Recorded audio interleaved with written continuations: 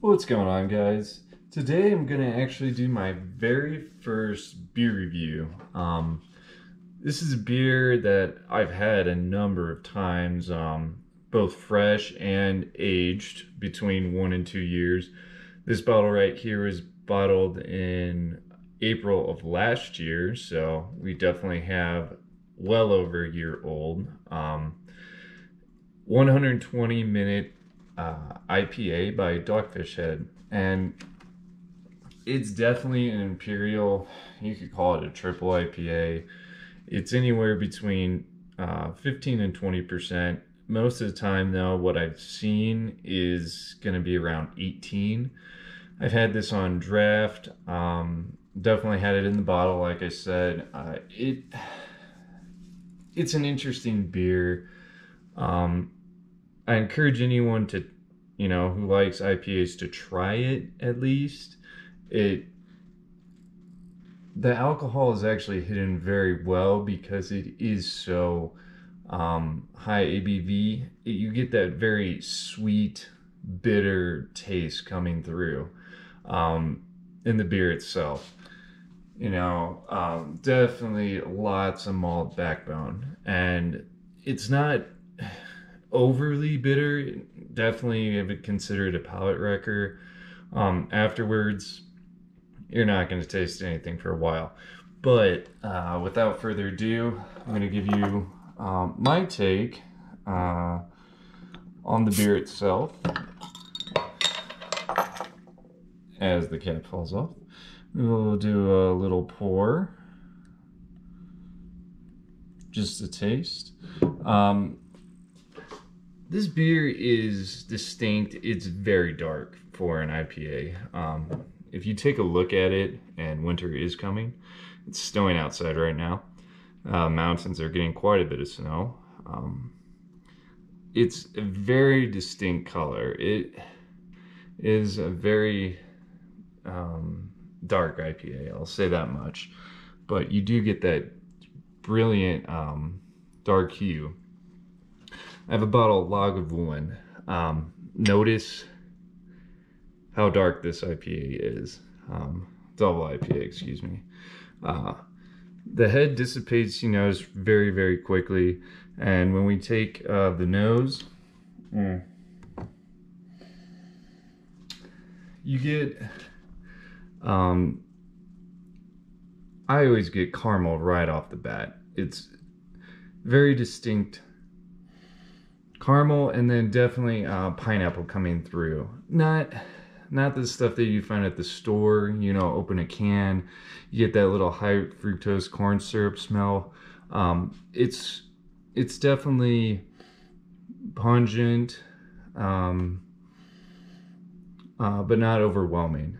Now, give it a quick taste on the palate.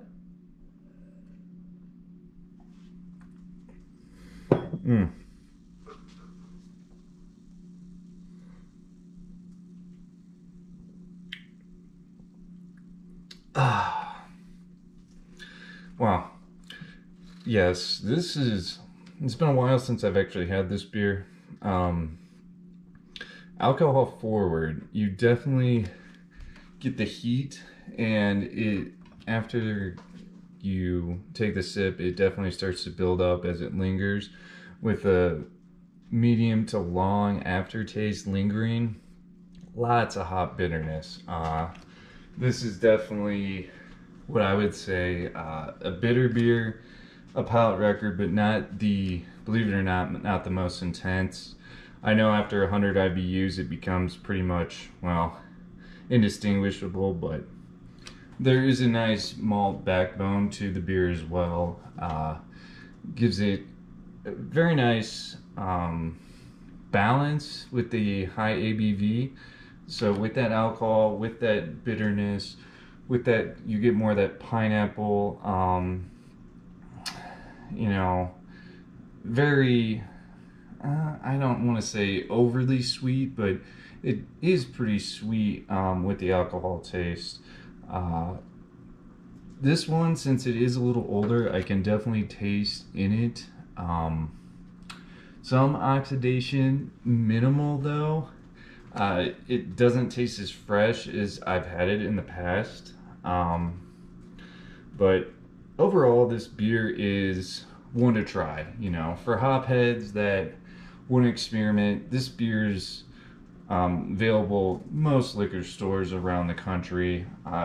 Not very hard to find anymore. It used to be only brewed on occasion, once or twice a year, but now much more available.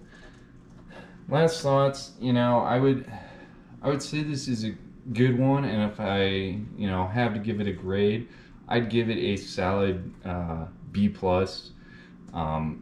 My criteria, I would give it roughly a 6 to 7, maybe 7.5 out of 10.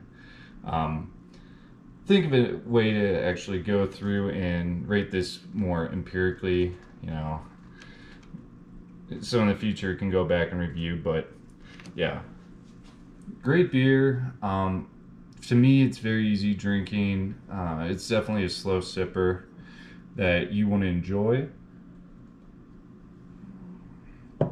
Oh yeah, actually I'm getting more pine out of that too.